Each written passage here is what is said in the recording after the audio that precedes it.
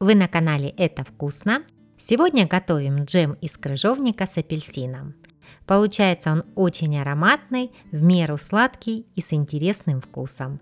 Практически во все джемы и желе я добавляю пектин в качестве загустителя, так как не люблю долго их уваривать. У меня на канале есть очень подробное видео о разных загустителях, которыми можно добиваться более густой консистенции джемов без продолжительной варки. На примере джема из абрикосов. Видео можно посмотреть, кликнув по ссылке в правом верхнем углу. Также она будет в описании под видео. А сейчас давайте готовить крыжовник. У меня сегодня 200 грамм крыжовника, 4 средних апельсина весом 700 граммов, 1 килограмм сахара, 20 граммов пектина. Крыжовник я промыла, просушила, и сейчас мне нужно удалить хвостики.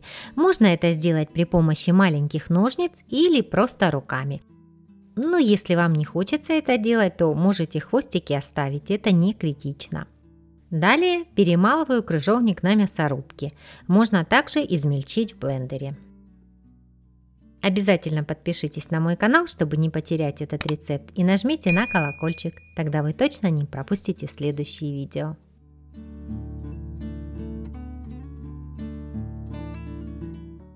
Теперь подготовлю апельсины. Я их промыла и обдала кипятком.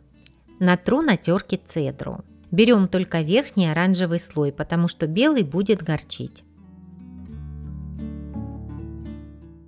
Покатаю апельсин по доске, чтобы легче выделялся сок. Разрежу пополам и выдавлю сок. Если попадают косточки, то их нужно достать. В джеме они не нужны. Можно, конечно, просто перемолоть апельсин вместе с кожурой на мясорубке, но так как свой джем я варю всего 5 минут, то кожура и перепонки не успеют провариться и стать мягче. К тому же они горчат, поэтому мне больше нравится такой вариант. У меня на канале есть замечательный рецепт приготовления желе из черной смородины. Можете посмотреть его, кликнув по ссылке в правом верхнем углу.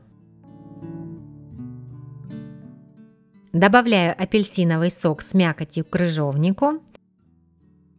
Вот в таком виде эту смесь можно заморозить. Так сохранятся все витамины. Обычно для заморозки я использую вот такие пластиковые бутылки из-под молочных продуктов. Я их хорошенько мою и просушиваю. Затем заполняю их смесью и замораживаю. Сахар при этом можно не добавлять, чтобы не замораживать лишний объем, а можно добавить совсем немного. Зимой я просто достаю бутылочку из морозилки и горячим ножом отрезаю столько, сколько мне нужно вместе с бутылкой. Край оборачиваю пленкой и снова убираю в морозилку. Очень удобный способ заморозки. Кроме этого можно использовать пакеты или вот такие коробочки из-под сливочного сыра, например, если хотите замораживать небольшими порциями.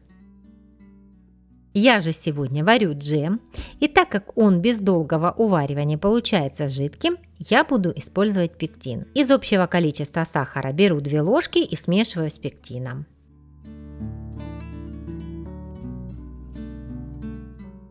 Оставшийся сахар добавляю в миску, хорошенько размешиваю. Осталась цедра. Посмотрите, какой красивый яркий цвет. Я перелила массу в кастрюлю и поставила на плиту. При частом помешивании довожу смесь до кипения. Варю 5 минут и снимаю пенку, которая собирается. Это можно и не делать, так как пенки совсем чуть-чуть. Банки с крышками должны быть уже простерилизованы и подготовлены. Всыпаю пектин и быстро перемешиваю массу. Варю еще 2 минуты. Разливаю в подготовленные банки. Сейчас видно, что джем довольно жидкий. Когда он остынет, станет более тягучим. Я специально отливаю маленький стаканчик, чтобы чуть позже показать вам результат. Вот результат на следующий день.